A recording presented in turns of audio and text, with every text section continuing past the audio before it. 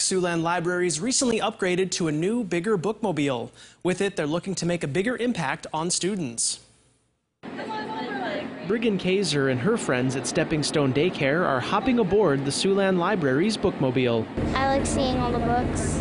This is the first summer the education station has been on the road since the COVID-19 pandemic. We are just very excited to see the kids get back on the truck for the first time. Charlene Lean became the new supervisor in February. She says it's not only exciting to see kids check out new books, but also check out the new upgrades made to the bookmobile. This one is a little bit bigger than the one in the past, so that we're able to accommodate more children.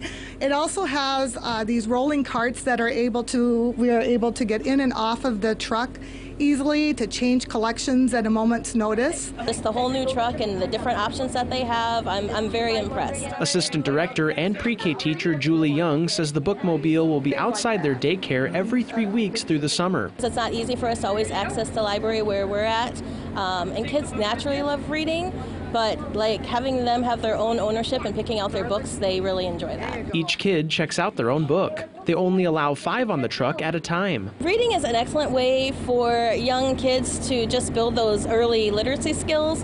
So having them pick out their books, it just helps them, whether they're toddlers or pre-K or school age. I got Kit and Cadoodle Take the Train, and I think it's about a cat and a mouse going on a train with suitcases and stuff. And while Kaiser is starting her new book, it's looking to also be a fresh chapter for the new and improved bookmobile.